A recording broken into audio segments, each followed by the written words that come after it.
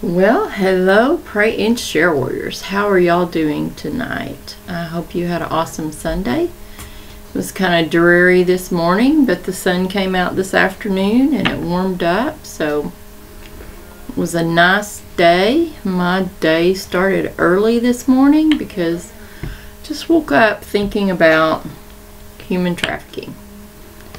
And so I wanted to give you some stats on that because I want to talk to you about, I can't remember what I titled this, because I changed it. So hang on a second. Let me look it up. Let me look it up real quick. Well, there's my little thing. Alright. Sorry about that. I just went blank. Because I changed it. Be set free from the bondage of sin.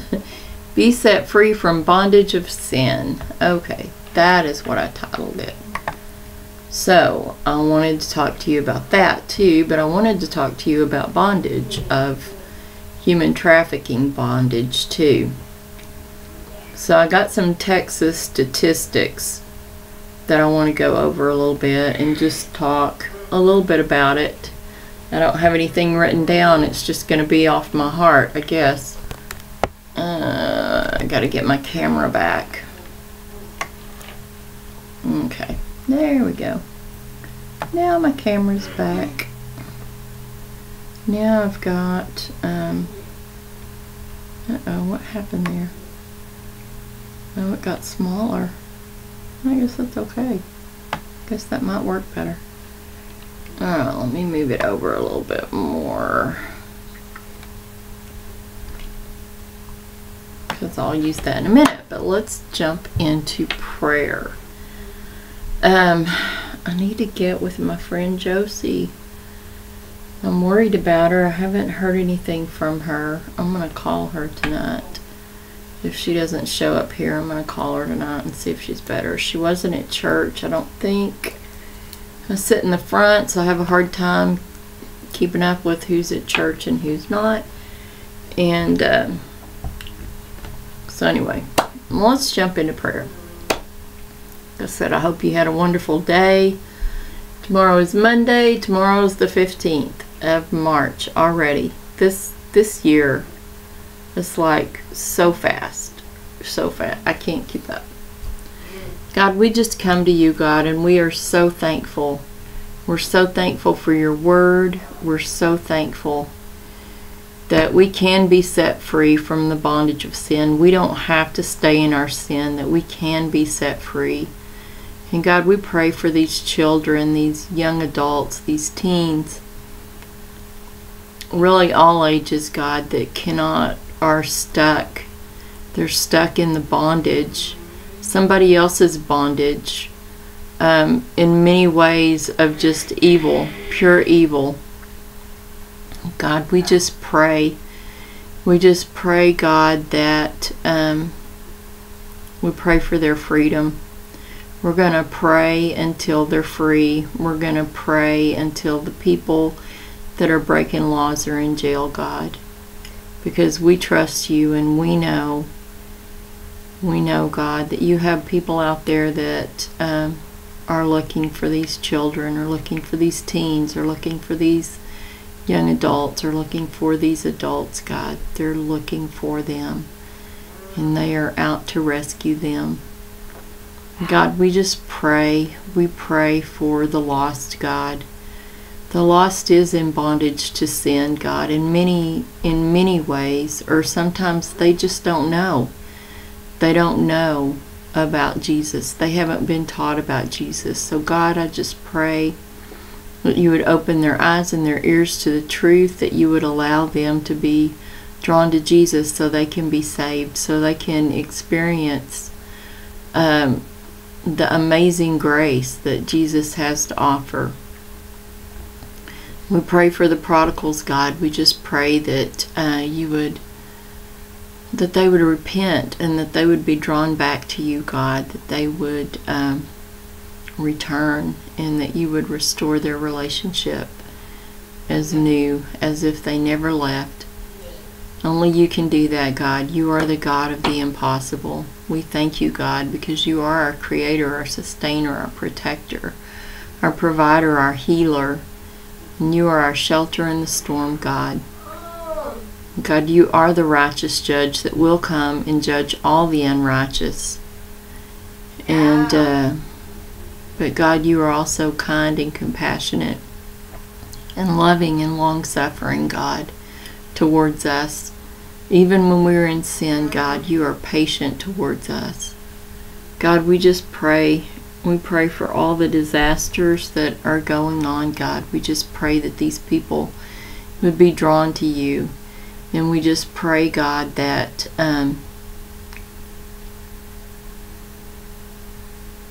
we just pray that you would meet their needs, God, that they would see the hands and feet of Jesus, and they would see the loving compassion of Jesus. We pray for all these that have lost loved ones, God. We just pray that you would give them peace, comfort, and strength, and that they would feel your presence. I pray for my friend Josie. I pray for her sister, and I pray for her co-worker, God. I pray for healing for them. If there's anybody else that I don't know that is sick, God, I just pray for healing for them. And I also praise you that the baby that has been sick was able to come home today, meet her grandparents, and be able to come to her house and leave the NICU. And we thank you for that. We give you all the glory, honor, and praise for that. And in Jesus' name we pray. Amen. Okay. So let's get into some of these statistics about, and this is Texas. This is Texas statistics. Some of these are United States. But what really, and this was done last year. This was done last year, probably maybe based on 2019 numbers, but it was done at the end of last year. So actually, I think it's probably pretty accurate. So it says approximately 79,000 minors and youth are victims of sex trafficking in Texas. 79,000. That is a lot. That is 79,000 missing children just in Texas alone. Approximately 234,000 workers are victims of labor trafficking, because that is another way that they traffic people, is with labor. They make them do jobs for very little pay, and a lot of times with the children they sex traffic them and labor traffic them also. So there are currently an estimated 313,000 victims of human trafficking in Texas. So that includes the workers, and that includes the sex trafficking that goes on with the children, with the minors and youth. That's like minor children. Some of them very young. It's very disgusting. It woke me up this morning just thinking about how disgusting this is and how this shouldn't even be a thing.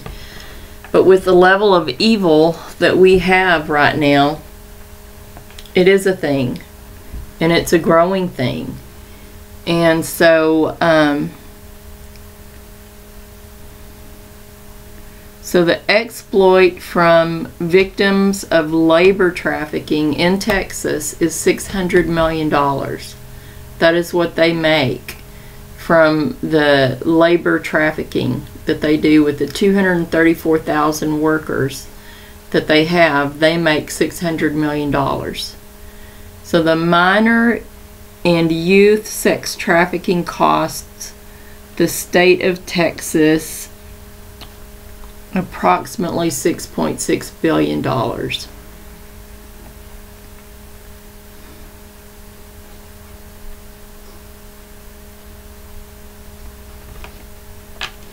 So this is a very lucrative industry, and that's why it doesn't go away, because many people are involved. There is much corruption in this. There are many payoffs. There are many people that just look the other way and take money, and just in our judicial system, some in our law enforcement. There are some law enforcement that are awesome. They are on the front line. They are trying to find these kids. They are trying to put these people in jail. But there are many, too, that are taking the proceeds that come from this. And so with our little crisis at the border, and it is a crisis when you have thousands of unaccompanied minors coming over your border every day, probably going right into this system. They say they're going to an aunt or an uncle, but if the drug cartel are the ones that have brought them over, then they're going into trafficking, either labor-wise or sex-wise, if they're kids. And that is what woke me up this morning, because that's bondage. That is bondage. And the people that do this, their bondage is to sin, because they're stuck in sin. They're stuck. Can God forgive them? Yes, God can forgive them. Most of them would rather have the money, though, than the forgiveness, because they think the money is better than the forgiveness. Okay, well, let's go along with some more stats. The U.S. Department of State estimates that 14,500 to 17,500 people are trafficked into the United States each year. However, these numbers do not include the many individuals trafficked within U.S. borders. So there are kids, teens, adults that are trafficked within our borders too,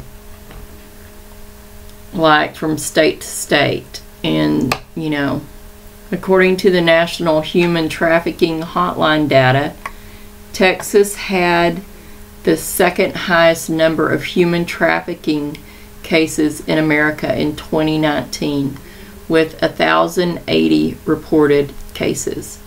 That's disgusting. But they were reported, so that's a, at least people care enough to report it.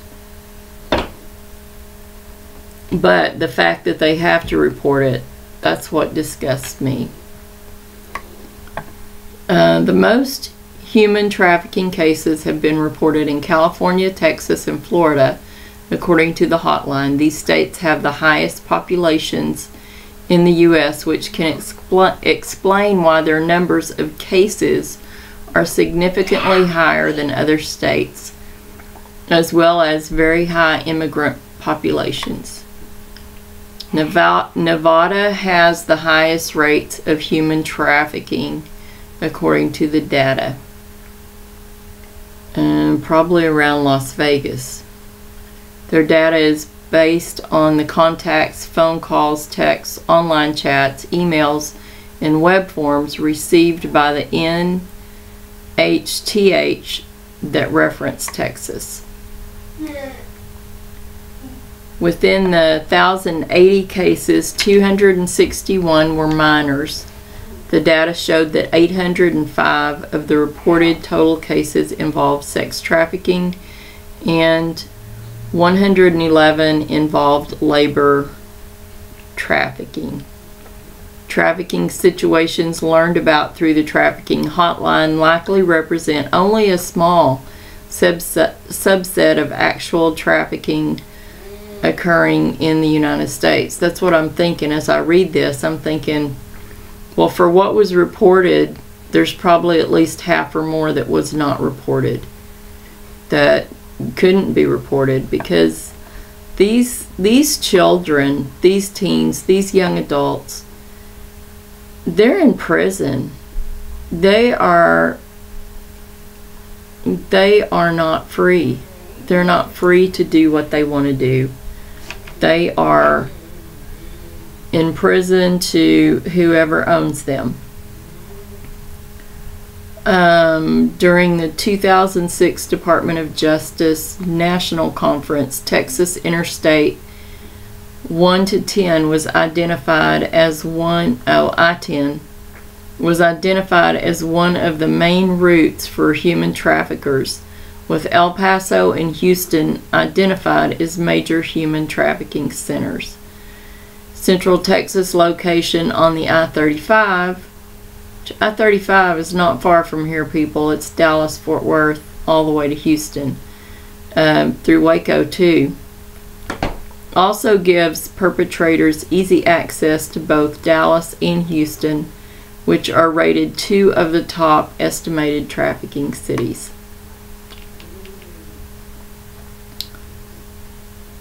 So how has the pandemic affected human trafficking?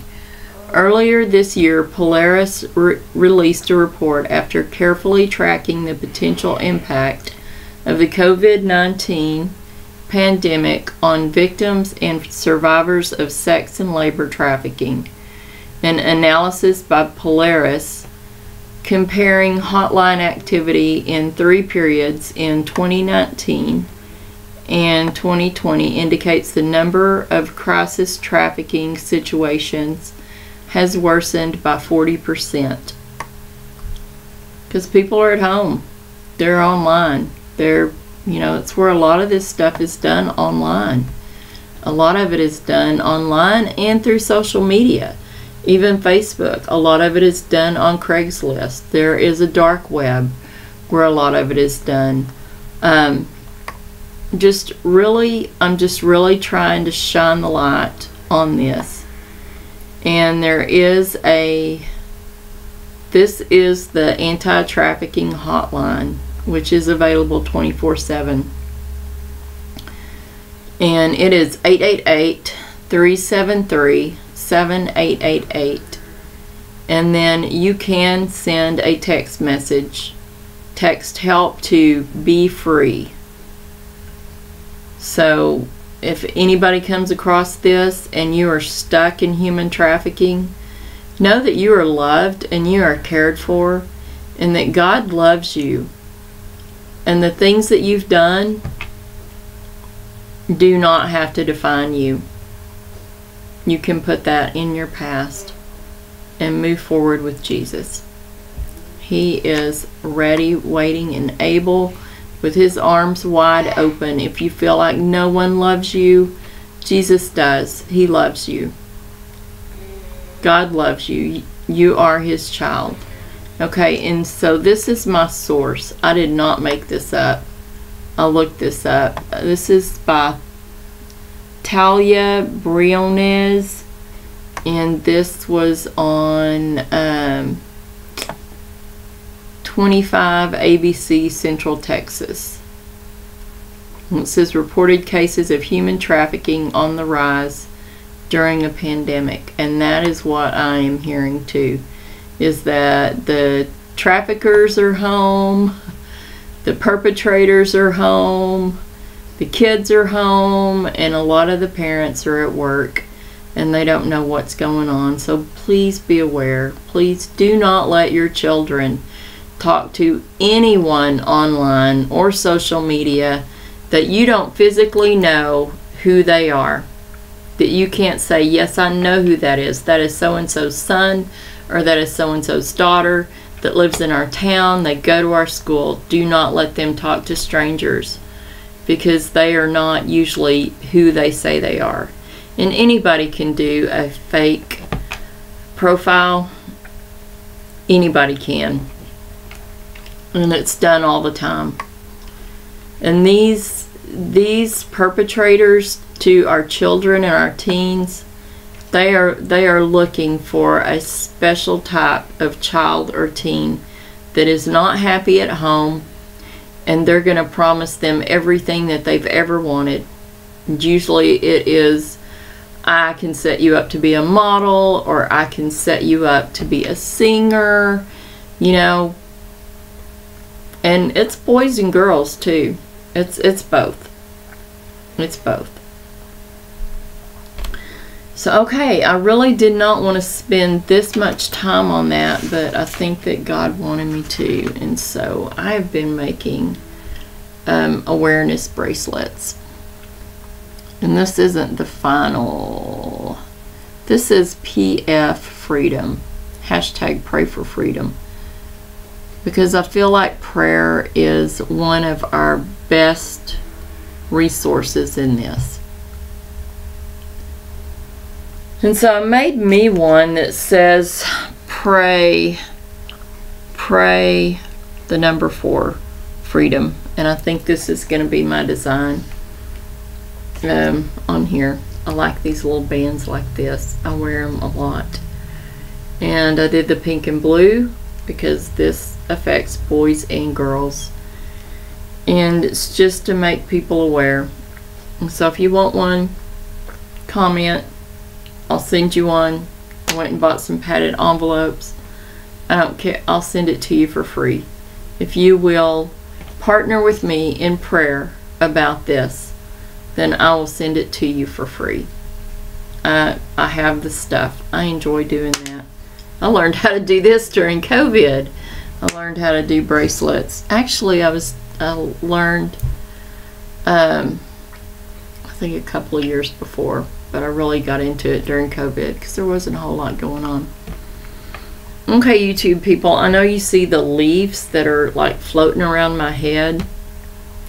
Well, with all the wind here in Texas, we do have leaves floating around our heads. And spring is coming. I feel like spring is in the air. I'm excited. I'm not excited about the allergies. Never excited about spring allergies, but I'm excited about just the green grass and the flowers and all the great things that come with spring. Okay, I did not mean to talk about this to discourage anyone. I just feel like people need to be more aware. And just if we turn our backs and pretend that it's not going on, it is still going on. And people are making millions, billions of dollars off of innocent children. And it breaks my heart. It just really does.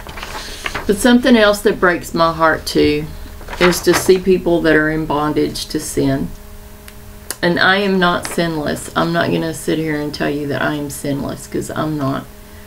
I am more aware of the sins that I used to do that I didn't think were that big of a deal. I've come a long way in nearly 30 years. But I will never be perfect. And I will mess up from time to time. But I have a risen Savior. And He will forgive me. So don't ever think that you are not worthy to come to Jesus and be forgiven of your sins, because you are worthy. You are. Okay. So let's start with Leviticus. Let's do our scripture.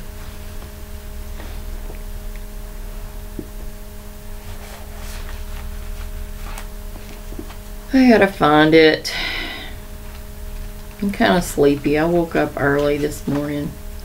I started to write a lesson, but I just made coffee instead. Did my quiet time before I went to church. Oh, I know where Leviticus is because we talked about it today. It's way over here. Because it's one of those chapters that you can get bogged down in Leviticus and you can go, that's okay. If the rest of the Bible is like this, I just don't need to know. But it is important. Every bit of God's Word is important. There are just some parts that are really easier to read and understand than others. Okay, so this is kind of long. I don't know if I want to read all 46 verses. Alright, well maybe we need to read all 46 verses. And I got me a cup of water.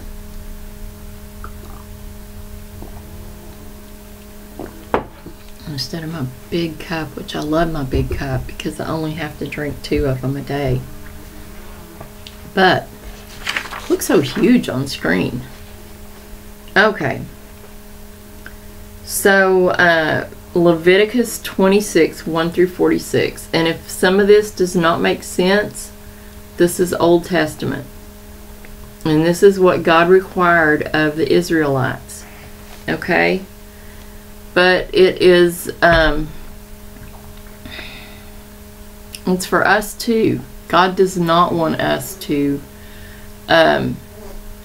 make idols and worship idols. God wants to be first. God wants to be first in your life. He demands to be first. He is the one true God. He is the only God. He demands to be first. And He deserves to be first in our lives. Whew, I'm burning up. Okay. So ye shall make no idols, nor graven image, neither rear you up a standing image, neither shall ye set up any image or stone in your land, to bow down unto it, for I am the Lord your God. Ye shall keep my Sabbaths, and reverence my sanctuary. I am the Lord. If ye walk in my statutes, and keep my commandments, and do them, then I will give you rain in due season, and the land shall yield her increase, and the trees of the field shall yield their fruit. Now let's stop right there, because making idols, which they would create their own idols and they would worship them, that is sin. We are not, that's called idolatry, and it is sin. So He is calling them out on sin, but He is telling them that if they will keep His commandments, if they will if they will mind Him from a parent standpoint, if they will give Him the reverence that He deserves, and they will do what He is asking them to do, then He will bless them. He will bless them with rain. He will bless them with crops. He will bless them with trees and, fruit from the trees. And your threshing shall reach unto the vintage, and the vintage shall reach unto the sowing time, and ye shall eat your bread to the full, and dwell in your land safely. And I will give peace in the land, and ye shall lie down, and none shall make you afraid. And I will rid evil beasts out of the land, and neither shall the sword go through your land. And ye shall chase your enemies, and they shall fall before you by the sword. And 5 of you shall chase 100, and 100 of you shall put 10,000 to flight. And your enemies shall fall before you by the sword. For I will have respect unto you, and make you fruitful, and multiply you, and establish my covenant with you. And ye shall eat old store, and bring forth the old because of the new. And I will set my tabernacle among you, and my soul shall not abhor you. And I will walk among you, and will be your God, and ye shall be my people. I am the Lord your God, which brought you forth out of the land of Egypt, that ye should not be their bondmen. Bondage. The Israelites were in bondage in Egypt. Slave labor. They were in bondage in Egypt. Probably some of them sexually too. It really doesn't say that in the Bible, but unfortunately slave labor turns into that too. If people think that they own you, they feel like they can do what they want with you. Okay, but God is not like that. God is going to do good things for us. But we have to reverence Him enough to keep His word. We talked about His word and how valuable His word is, and why we need to read it every day. Okay. I just thought that was good. That's what I call a God thing. That's what I call a God confirmation for me, that I'm on the right path, that I am sharing what He wants me to share. Okay. And I have broken the bands of your yoke and made you go upright. But if you will not hearken unto me, and will not do these commandments, and if ye shall despise my statutes, or if your soul abhor my judgments, so that ye will not do all my commandments, but that ye break my covenant, I also will do this unto you. I will even appoint over you terror, consumption, and the burning ague, ague, that shall consume the eyes and cause sorrow of heart. And ye shall sow your seed in vain, for your enemies shall eat it. And I will set my face against you, and ye shall be slain before your enemies. They that hate you shall reign over you, and ye shall flee when none pursueth you. And if ye will not yet, for all this, hearken unto me, when I will punish you 7 times more for your sins. And I will break the pride of your power, and I will make your heaven as iron, and your earth as brass. And your strength shall be spent in vain, for your land shall not yield her increase, neither shall the trees of the land yield their fruits. And if you walk contrary to me, and will not hearken unto me, I will bring 7 times more plagues upon you according to your sins. I will also send wild beasts among you, which shall rob you of your children, and destroy your cattle, and make you few in number, and your highways shall be desolate. And if ye will not be reformed by me by these things, but will walk contrary to me, then will I also walk contrary unto you, and I will punish you yet 7 times for your sins. And I will bring a sword upon you, that shall avenge the quarrel of my covenant. And when ye are gathered together within your cities, I will send the pestilence among you, and ye shall be delivered into the hand of the enemy. And when I have broken the staff of your bread, 10 women shall bake your bread in one oven, and they shall deliver you your bread again by weight, and ye shall eat, and not be satisfied. And if you will not for all this hearken unto me, but walk contrary to me, then I will walk contrary unto you also in fury, and I, even I, will chastise you 7 times for your sins. And ye shall eat the flesh of your sons, and the flesh of your daughters shall ye eat. And I will destroy your high places, and cut down your images, and cast your carcasses upon the carcasses of your idols, and my soul shall abhor you. And I will make your cities waste, and bring your sanctuaries unto desolation.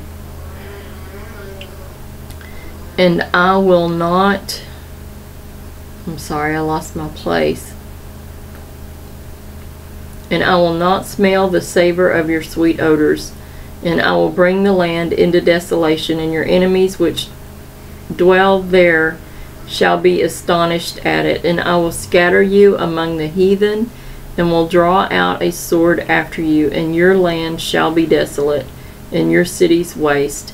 Then shall the land enjoy her Sabbaths as long as it lieth desolate, and ye be in your enemy's land. Even then shall the land rest, and enjoy her Sabbaths.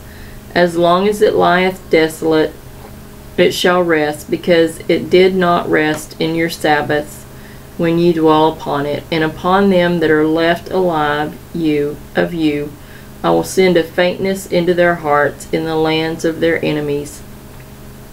And the sound of a shaken leaf shall chase them, and they shall flee, as fleeing from a sword, and they shall fall when none pursueth. Wow, that's a lot. Okay, so what he is saying is that he brought them out of a land of bondage. For years, they were in bondage. Probably in bondage because they wouldn't do what he asked them to do in the first place. See, God loves us, but God has a better plan for us than what we can think up on our own. And so when we follow him, When we keep His statutes, when we read His Word, when we learn from Him, things are not going to be perfect, because life is not perfect. But you know what? Things are going to be a lot better, and we don't go through things alone. And we can be strong and courageous. I've got my Be Strong and Courageous t-shirt on tonight. For the Lord is with you. And that's Joshua 1:9. It's not on my t-shirt, but I know where it is, because this is one of the verses that God sent me last year during COVID. Is be strong and courageous. Okay, back to our text. So God is an if and then. If you do these things, then I will do these things. But if you do these things, then I will do these things. So, and they shall fall one another as it were before a sword, when none pursueth, and ye shall have no power to stand before your enemies. And ye shall perish among the heathen, and the land of your enemies shall eat you up. And they that are left of you shall pine away in their iniquity in your enemies' lands, and also in the iniquities of their fathers shall they pine away with them. If they shall confess their iniquity and the iniquity of their fathers with their trespass, which they trespassed against me, and that also they have walked contrary to me, and that I also have walked contrary to them, and have brought them into the land of their enemies, if then their uncircumcised hearts be humbled, and they then accept of the punishment of their iniquity, then will I remember my covenant with Jacob, and also my covenant with Isaac, and also my covenant with Abraham, and I will remember the land. The land also shall be left of them, and shall enjoy her Sabbaths, while she lieth desolate without them, and they shall accept of the punishment of their iniquity, because they despised my judgments, and because their soul abhorred my statutes. And yet for all that, when they be in the land of their enemies, I will not cast them away, neither will I abhor them, to destroy them utterly, and to break my covenant with them. For I am the Lord their God, but I will for their sakes remember the covenant of their ancestors, whom I brought forth out of the land of Egypt in the sight of the heathen, that I might be their God, and I am the Lord. These are the statutes and judgments and laws which the Lord made between him and the children of Israel in Mount Sinai, and by the hand of Moses. So this was God talking to Moses, telling Moses what he expected of the Israelites, and if they did, the blessings that would flow, and if they didn't, the curses that would flow. It's called blessings and curses.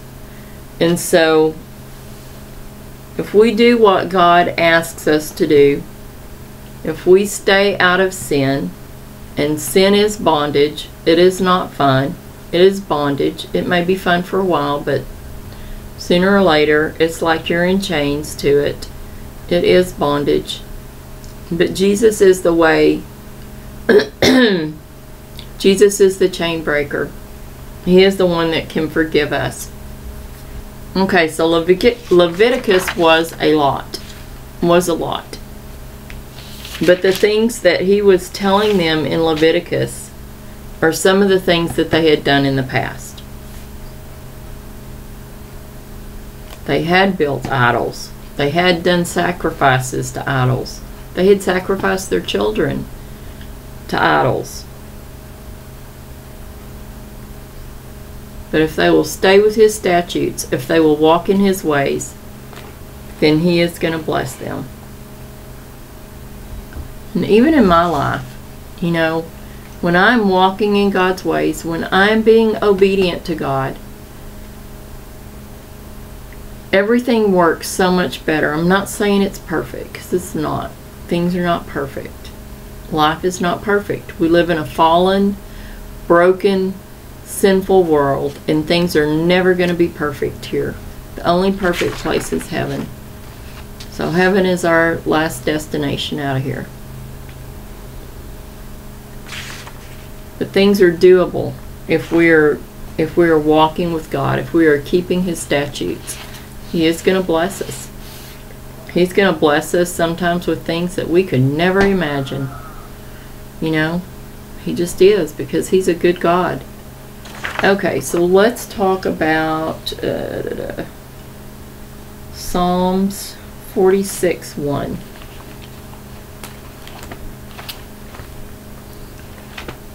So that was a lot, but that was all good and all necessary, because God did take them from a land of bondage, gave them freedom.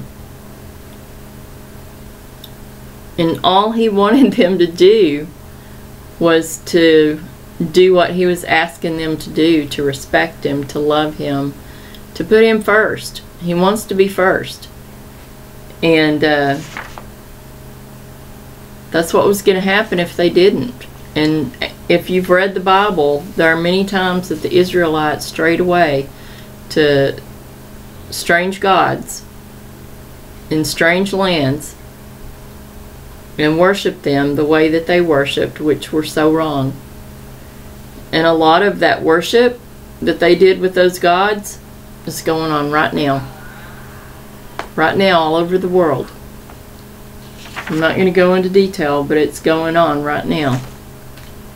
Okay, Psalms 46:1. But I may just read all of Psalms. I love Psalms. I love Psalms. Okay, 46:1. God is our refuge and strength, a very present help in trouble.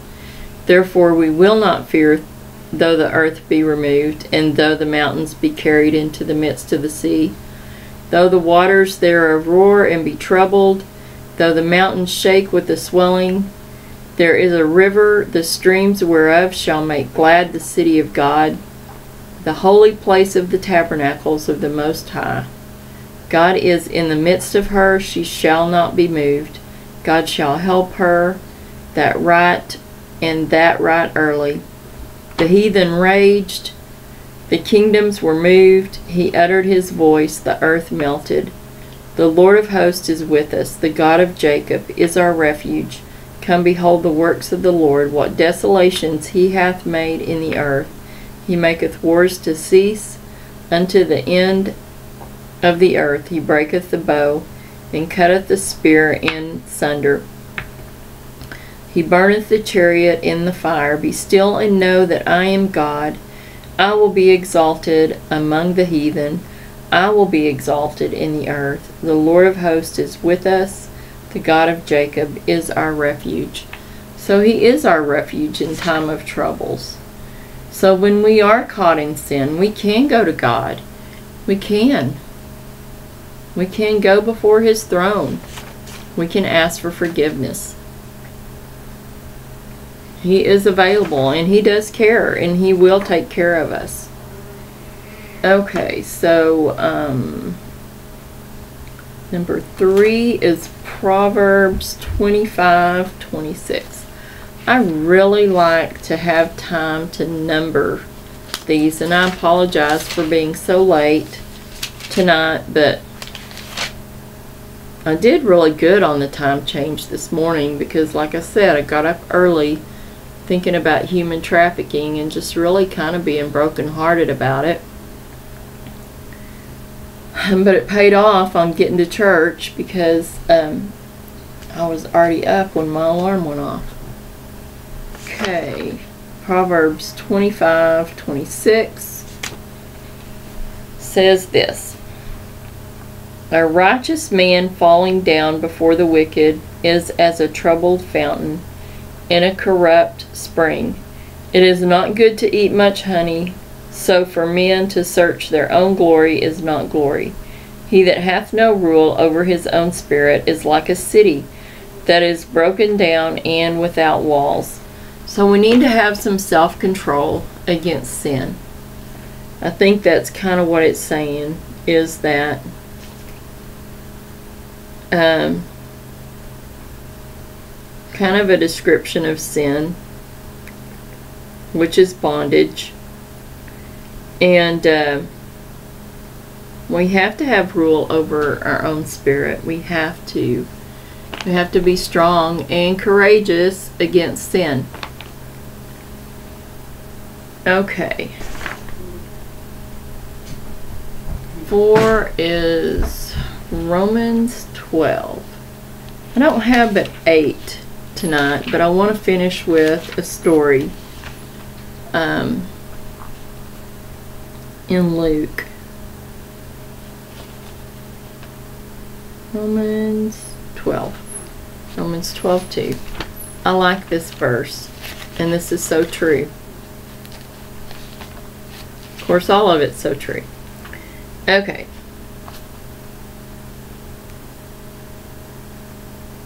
Okay, I'm going to read 1 and 2. So Romans 12:1 says, I beseech you, therefore, brethren, by the mercies of God, that ye present your bodies a living sacrifice, holy, acceptable unto God, which is your reasonable service. And be not conformed to this world, but be ye transformed by the renewing of your mind, that ye may prove what is that good and acceptable and perfect will of God. For I say, through the grace given unto me, to every man that is among you, not to think of himself more highly than he ought to think, but to think soberly, according as God hath dealt to every man the measure of faith. Okay, and then it goes on to talk about the many members that we have in our body and the differing gifts and everything. But I think what for us to sacrifice sin, do a sacrifice of sin. If there is some sin that you have in your life, ask God to give you the strength to just turn away, to repent. Ask Jesus to forgive you of that. There's all kinds of sins. In God's eyes, all sin is the same. So you think the kid that stole the piece of candy from the store innocently, that's sin. And then you think of the serial killer that murdered about 20 people and covered it up, that's sin too. In God's eyes, those sins are the same. In our eyes, they're not. I think, oh my goodness, that poor kid, took a piece of candy, no big deal. That serial killer, how evil is that? But in God's eyes, it's the same. Sin is sin.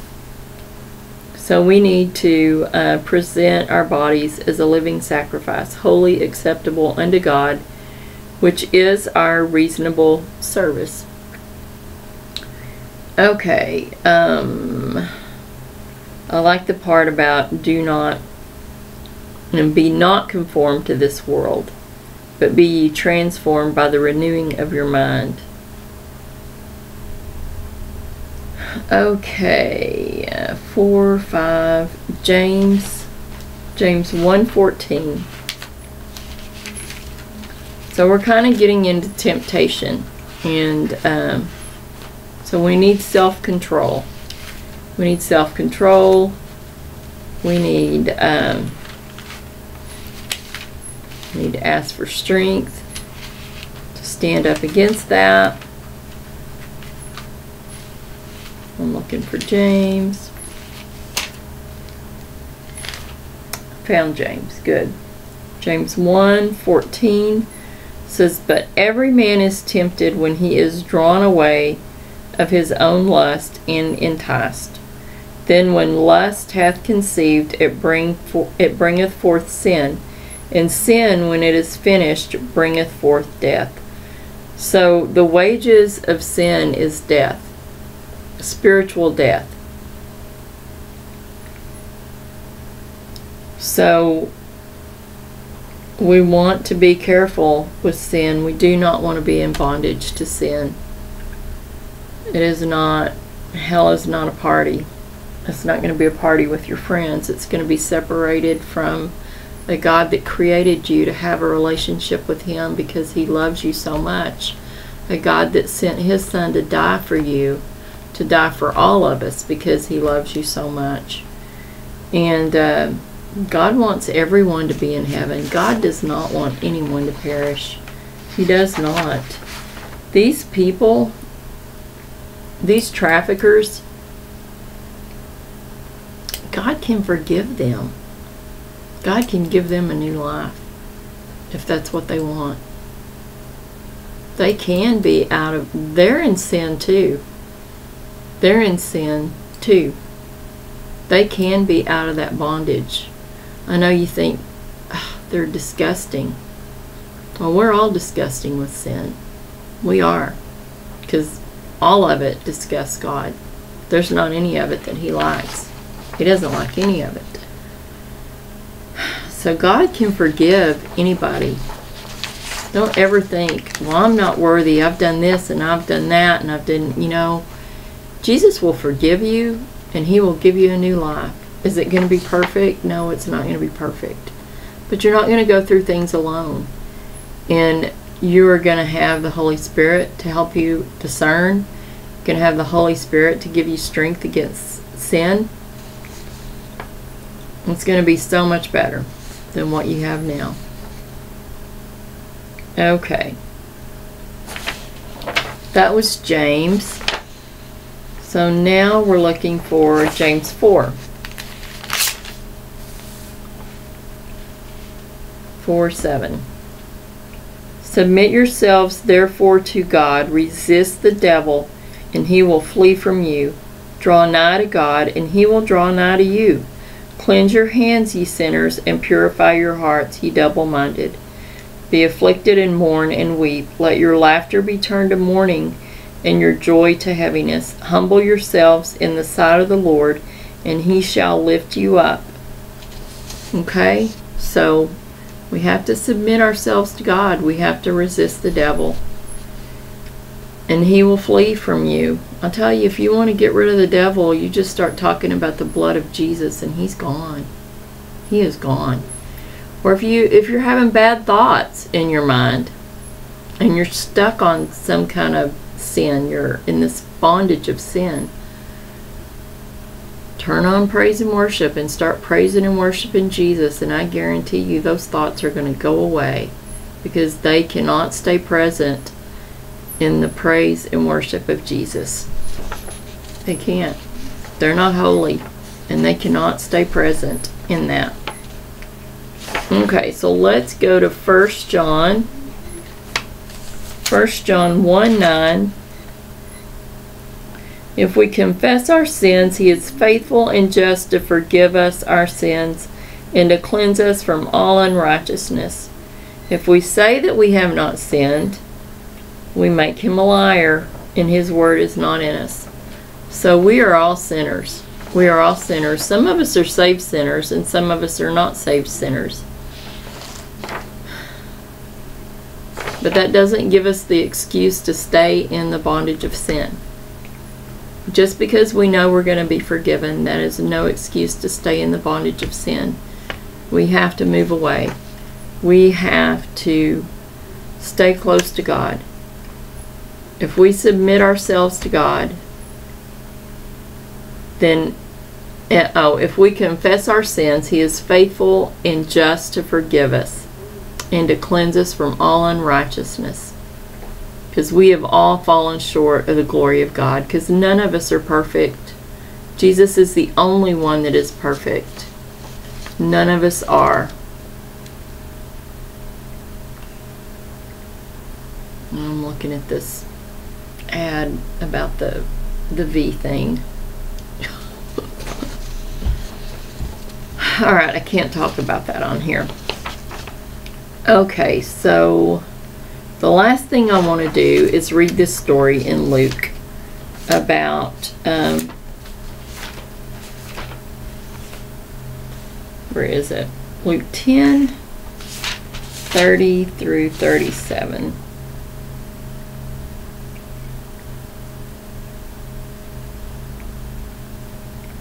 See where it starts. Okay. That's starting 30. Okay. Okay. And Jesus answering said, a certain man went down from Jerusalem to Jericho, and fell among thieves, which stripped him of his raiment and wounded him, and departed, leaving him half dead. So these people that attacked this man, that's sin. That's sin. They left him for dead. They beat him and left him for dead. That's sin. And by chance there came down a certain priest that way. And when he saw him, he passed by on the other side. He won't have nothing to do with him. But a certain Samaritan, oh wait, I skipped ahead. And likewise a Levite, when he was at the place, came and looked on him and passed by on the other side. They did not want to help him. You know what? That's sin too. That's the sin of omission, of not doing what you know that God wants you to do. That's sin too. But a certain Samaritan, as he journeyed, came where he was, and when he saw him, he had compassion on him. Like Jesus has compassion on us. He had compassion on him, and went to him, and bound up his wounds, pouring in oil and wine, and set him on his own beast, and brought him to an inn, and took care of him. And on the morrow, when he departed, he took out 2 pence, and gave them to the host, and said unto him, take care of him, and whatsoever thou spendest more, when I come again, I will repay thee.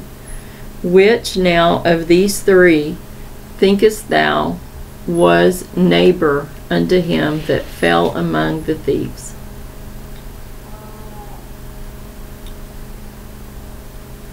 And he said, he that showed mercy on him. Then said Jesus unto him, go and do likewise. So the Samaritan was really given an example of Jesus, how Jesus is compassionate towards us. Now this man, he was wounded. But the Samaritan came along and bound up his wounds and took care of him, and had somebody and paid for somebody else to take care of him.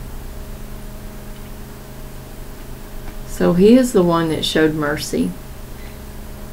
So that's what Jesus does. When we're languishing in a ditch, or we're stuck in the miry clay of sin, Jesus reaches his hand down and he pulls us up out of that. He forgives us, he binds our wounds, and he takes care of us. Well, hello. What are you doing in here?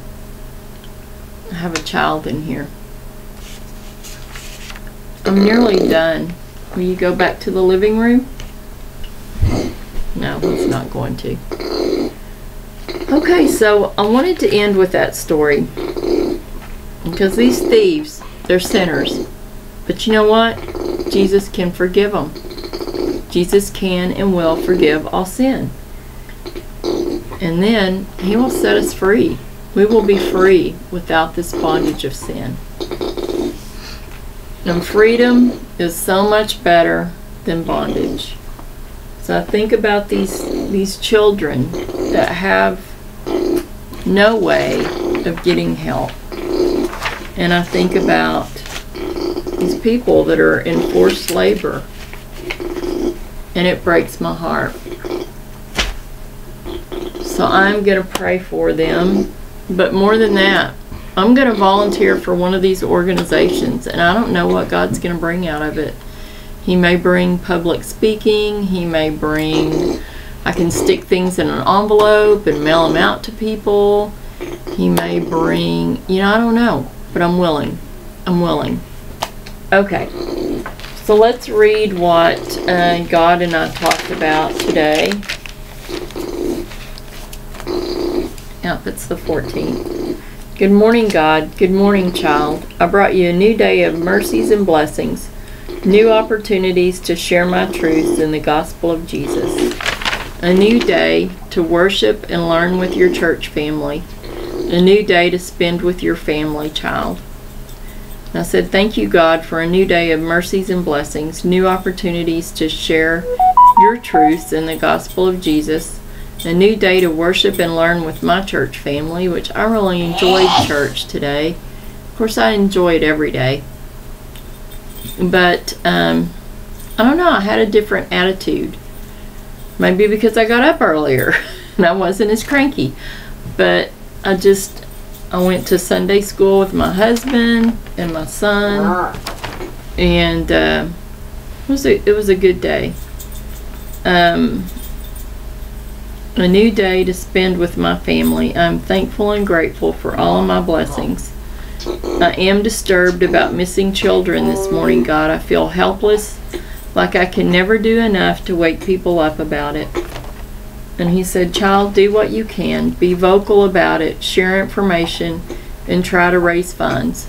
So I'm doing that. I have connected my Facebook to Operation Underground Railroad, and I'm doing a fundraiser until April the 9th, and the money goes directly to them.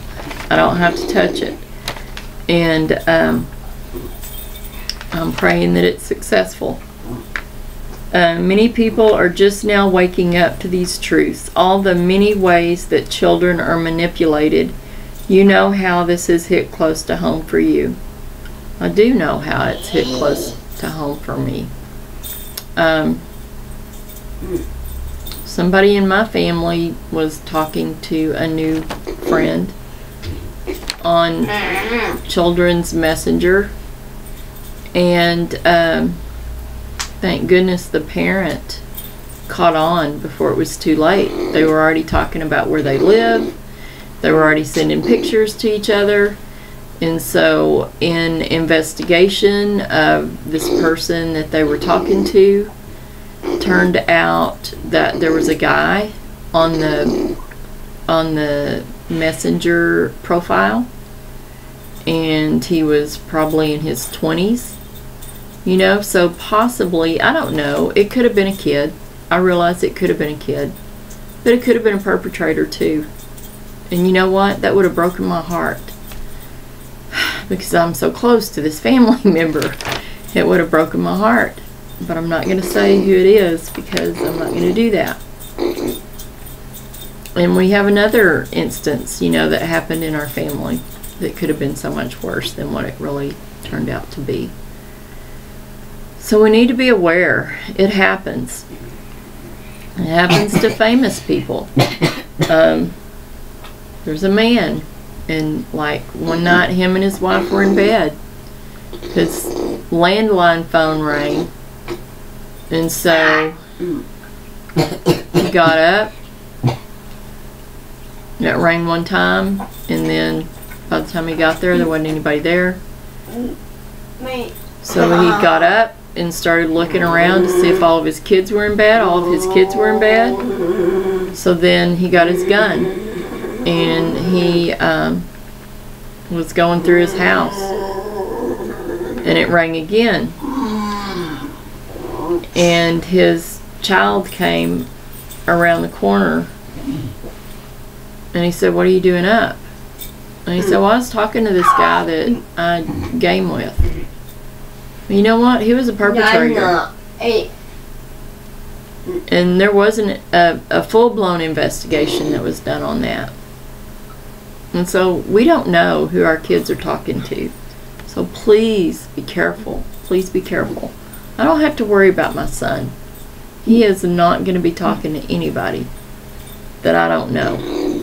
He's just not. He doesn't even talk to me. I talk to him all the time. He doesn't talk to me. Do you talk to me? Can you say hi? No, he doesn't talk to me.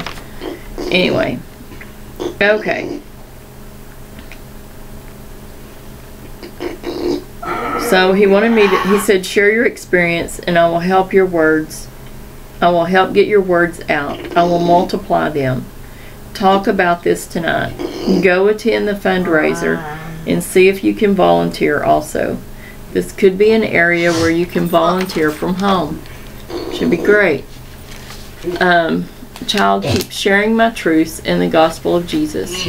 Keep moving forward with Jesus. Be strong and courageous until Jesus comes. And I said, thank you, God, for meeting with me today. I love you with my whole heart, soul, mind, and strength. Give my mama and daddy a hug. I love you too, my child. Now go be obedient to me in all I ask. The reunion is soon, child, so be ready to go in an instant.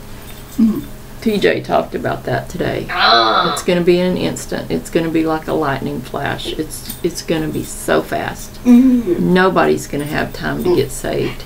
People must get saved now. Keep losing my place. It will be so wonderful to see you all here again and safe. And I said, Maranatha, God. Because I'm ready. I'm ready for Jesus to come and get us out of this crazy place. Because it gets crazier and crazier every day. And our laws keep changing. And not in a good way. Not in a, ooh, we're going to have more freedom and less bondage way. More towards bondage. And them telling us exactly what to do, when to do, and how to do it. And that is not the America that I grew up in. And I'm so thankful to be in Texas. Because we do have more freedom here. God bless Texas. Okay, so I'm going to do a salvation message. Let's do peace. Let's do steps to peace with God. Okay, so step 1, God's purpose, peace and eternal life. God loves you and He wants you to live in peace with Him and receive eternal life. Since God planned for us to be at peace with Him and to have eternal life, why are many people not enjoying this experience? Well, I can tell you, they're in bondage to sin, or they just don't know. They don't know about the saving grace of Jesus. So the Bible says we have peace with God through our Lord Jesus Christ. Romans 5:1. For God so loved the world that He gave His one and only Son, that whoever believes in Him should not perish but have eternal life. John 3:16. But the gift of God is eternal life in Christ Jesus our Lord.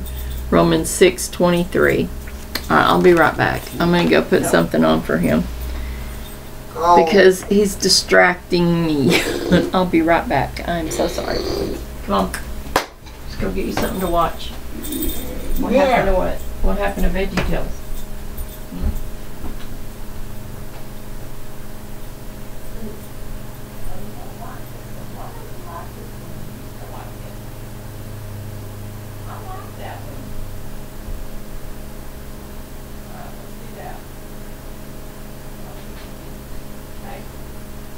Good? Alright, good.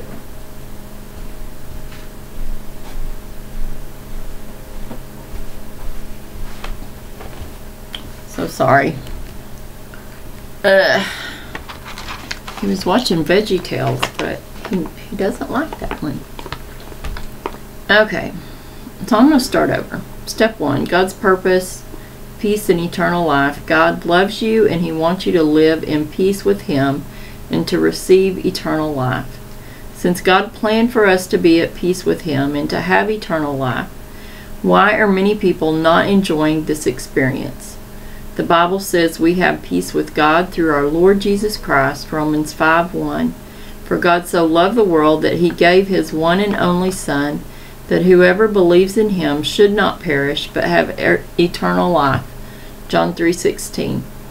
But the gift of God is eternal life in Christ Jesus our Lord. Romans 6:23. So step 2 is our problem, sin and separation. God did not make us robots to mindlessly love and obey Him. Instead, He gave us a will and freedom of choice. But like Adam, we often choose to disobey God and go our own selfish ways. This side of our nature is called sin, and it separates us from God. The Bible says, "For all have sinned and fall short of the glory of God. The wages of sin is death." Romans 3:23 and Romans 6:23. So after Adam sinned, the Lord God banished him from the Garden of Eden. Genesis 3:23. "But your iniquities have separated you from God. Your sins have hidden his face from you, so that he will not hear." Isaiah 59:2. So step 3 is God's remedy, which is the cross. Jesus Christ is the only answer to this problem of separation from God. He died on the cross and rose from the grave to pay the penalty for our sins and completely bridging the gap between us and God. God has provided the only way, and we must make the choice. We do, because the rapture is going to happen in that quick. So quick. Like that. I'm not real good at snapping my fingers. The Bible says, "But God demonstrates his own love for us in this: while we were still sinners, Christ died for us." Romans 5:8. Salvation is found in no one else, for there is no other name under heaven given to mankind by which we must be saved. Acts 4:12. For there is one God and one mediator between God and mankind, the man Christ Jesus. 1 Timothy 2:5. Verily, verily, very truly, I tell you, whoever hears my word and believes him who sent me has eternal life, and will not be judged, but has crossed over from death to life. John 5:24. So step 4 is our response. Receive Christ. We can receive Jesus Christ when we believe in his message and trust in him alone to save us. Jesus said, "Do not let your hearts be troubled. You believe in God, believe also in me." John 14:1. The Bible says, "All the prophets testify about him that everyone who believes in him, Jesus Christ, receives forgiveness of sins through his name." Acts 10:43. "Yet to all who did receive him, to those who believed in his name, he gave the right to become children of God." John 1:12. So I really like this little diagram. Let me see if I can show it to both of y'all. Okay, kind of. Okay, so you see Jesus is in the middle. Jesus is the bridge that closes the gap between people and God. So Jesus is the only path to God. And so it says people, and it says anxiety, sin, separation, eternal torment. And then on God's side it says peace, forgiveness, relationship, eternal life. And it says, are you here? Are you on the people side with anxiety, sin, separation, eternal torment? Or are you on the God side with peace, forgiveness, relationship, and eternal life? I think we all want to be on the God side, because the God side comes with the reward of heaven. So how to receive Christ? Number 1, admit your need. I am a sinner. Be willing to turn from your sins. Repent. Believe that Jesus Christ died for you on the cross and rose from the grave. Through prayer, invite Jesus Christ to come in and control your life through the Holy Spirit. Receive him as your Savior. So this is a prayer, and it is not the prayer that saves you. It is admitting you're a sinner and asking for forgiveness, being willing to turn away from your sin, believing that Jesus died for you on the cross and rose from the grave. And then we believe that Jesus can save us, and we confess him as our Savior. So this is the prayer. I'm going to leave space so you can repeat it after me. Dear Lord Jesus, I know that I am sinful and I need your forgiveness.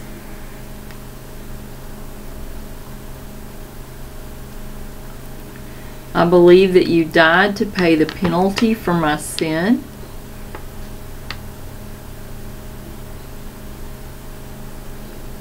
I want to turn from my sin nature and follow you instead.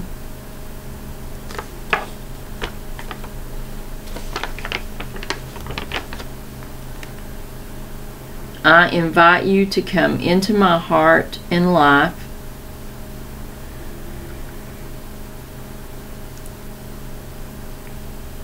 In Jesus' name, I pray. Amen. So that was a really short and simple prayer. So God's assurance, His word, if you sincerely prayed this prayer and asked Jesus to come into your life, do you know what He has given you? When you receive Christ, you are born into God's family through the supernatural work of the Holy Spirit, who indwells in every believer. This is called regeneration, or new birth. God bless you as you begin your new life in Christ. The Bible says everyone who calls on the name of the Lord will be saved, Romans 10:13. Neither height nor depth nor anything else in all creation will be able to separate us from the love of God that is in Christ Jesus our Lord. Romans 8:39. He who has the Son has life. Whoever does not have the Son of God does not have life. I write these things to you who believe in the name of the Son of God, so that you may know that you have eternal life. 1 John 5:12 through 13. Therefore, since we have been justified through faith, we have peace with God through our Lord Jesus Christ. Romans 5:1. So if you prayed that prayer and you accepted Jesus, then welcome to the kingdom family of God. It is a kingdom family of many denominations, many churches that follow the teachings of God, that follow Jesus. So every day, read God's Word. Take some time. Find you a special place to sit with God. Spend some time with God and read His Word. And I would say start in Matthew. And pray. Pray to God every day. Every day pray to God. And praise. Find some praise music. I didn't turn mine on tonight. I don't know what was wrong with me. I guess because I was late. Anyway, I'm still late. I'm like, been on here over an hour. But I feel like God wanted me to share those things with you about human trafficking. He wanted me to share with you about the personal things that have happened in our lives. And like lately, what really has brought this to the surface for me is that a couple of Fridays ago, something really weird happened down the street from my house, and just really made me think that could be a human trafficker. I didn't know. But I turned in my information to the law enforcement, so I felt better once I did that, because then if something happened in our town, then they'd at least have a description of the vehicle. I did not get the license plate number. I was not close enough. I don't have x-ray vision. And I wasn't going to get out of my car and go and talk to the guy either, because I thought he was kind of creepy. He was kind of creeping me out and kind of scaring me at the same time. It was just me and Seth by ourselves. And so, no. But I did watch. I did watch him. Which he probably thought that was kind of creepy. I don't know. Anyway, it happens. Human trafficking happens, and can happen so quickly. And so please, please, please be aware. Please don't let your kids talk to people online that they do not know, especially teenagers, because they are very vulnerable, and these people will tell them whatever they want to hear. So be aware. Be aware. I'm going to a fundraiser on March the 27th. I hope I can volunteer in some way. I really want to get busy in this area. I really want to help. I cannot go to Colombia. I cannot go to even other states and take these people down. But I can make people more aware of what is going on. And so I guess that's maybe part of my calling, is sharing that information. Okay, well, let me give you God's blessing. Oh, and also, this, I did not write this. This is a good news tract. Good news tracts. I'm going to try to get me some more tracts. But I really like the good news. I have 2 of them. I may try to get me some more good news ones. Because I'd like to send them, if anybody wants a bracelet, put your name, contact me, I'll get your address, I'll get it in the mail. I think I can probably like mail these for $1. I think. I don't think I have to go and do a huge mailing thing, because we used to mail DVDs. So I'm pretty sure I can just throw this in a padded envelope and get it out. Okay. So the Promise, we mailed DVDs, and we just we knew what they weighed. We put the postage on there. We didn't have to go in and get them weighed. Okay, so the Lord bless thee and keep thee. The Lord make his face shine upon thee and be gracious unto thee. The Lord lift up his countenance upon thee and give thee peace. We all need peace. Do not be in bondage to sin. Choose freedom with Jesus. Be free with Jesus. Do not stay in it. Do not stay in it. There are no blessings that come with it. I mean, you might get blessings here and there, but you're missing out on a lot of blessings by not being obedient, because our blessings are tied to our obedience. I see that in my life. When I'm more obedient, I get blessed. When I'm not obedient, sometimes I don't. I miss out on blessings from being obedient. Okay. I'm going to pray. My friend Josie never did make it. I'm going to text her and see how she's feeling. God, we just come to you, and I do lift up Josie to you and just pray that you would heal her body and her co-worker and her sister, God. They're all 3 sick at the same time. We just pray that you would be with them, that you would give them strength, and you would heal their bodies, God. Just pray for any other people that are sick, God, that you would heal their bodies also. We pray, God, that you would help us to stay out of the bondage of sin. We pray that you would help us to flee from the temptation of sin. We pray, God, that you would help us to be free by Jesus, by accepting his amazing grace and the forgiveness that he has to offer. God, we know that you know we won't be perfect, but we can try to walk in your ways and to keep your statutes and to keep your commandments, God, and to do what your word tells us to do. We can do that. We can serve you with gladness. That was one of my verses today, to serve you with gladness. We can serve you with gladness, God. I think that's Psalm 100. We can serve you with gladness, and we can enter your courts with praise, God. And because you are mighty and powerful, and you deserve all the reverence. You are the one true God. You are the God that is on your throne and in control, God. You are sovereign over all. There is nothing that goes on, God, that you do not know. You know who every one of these human traffickers are. You know their hearts. You know their minds, God. You even know whether they would accept salvation through Jesus. Because, God, you know our hearts. You know our minds. You know everyone that you have created. And you know whether they have chosen good things to do or bad things to do. God, please help us to walk with Jesus, to follow closely to Jesus, to have the compassion and the love and the kindness and the humility of Jesus, to just help us to want to be in your presence, God, more and more. Help us to have the boldness to testify of the things that you've done in our lives and to encourage others, God. To let people know that they do not have to be defined by their sin and their shame, God, that they can reach out. Jesus is already reaching out to them. All they have to do is take his hand, God, and he will pull them out of the miry clay that they're in.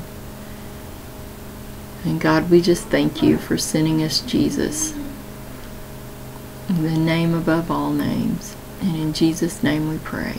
Amen. Alright, well, my pray and share warriors, I have enjoyed our time. It has been, wow, nearly an hour and a half. I'm usually not on this long, but I feel like I laid it all out there. And so please put anything in the comments that you would like. If you think of a scripture that went with the lesson, then put that in there. If you got saved, put your name in there so I can pray for you. Just put your name in there if you just came by and you learned anything, so that I can give God the glory for bringing you to listen. And I am not what I'm doing here, what I have been doing since last March, nearly a whole year, is not my comfort zone. But this is something I feel like God called me to do. I feel like I felt isolated. I felt like this was a way that I could share the gospel and I could share his truths, because I couldn't go and do the public speaking that he had called me to do. So he asked me to do this, and I really love it. I really do. I feel the Holy Spirit when I come in here and start talking. And so God bless you all. I love you all. Have an awesome rest of your night, and an awesome tomorrow, an awesome Monday tomorrow. And I'm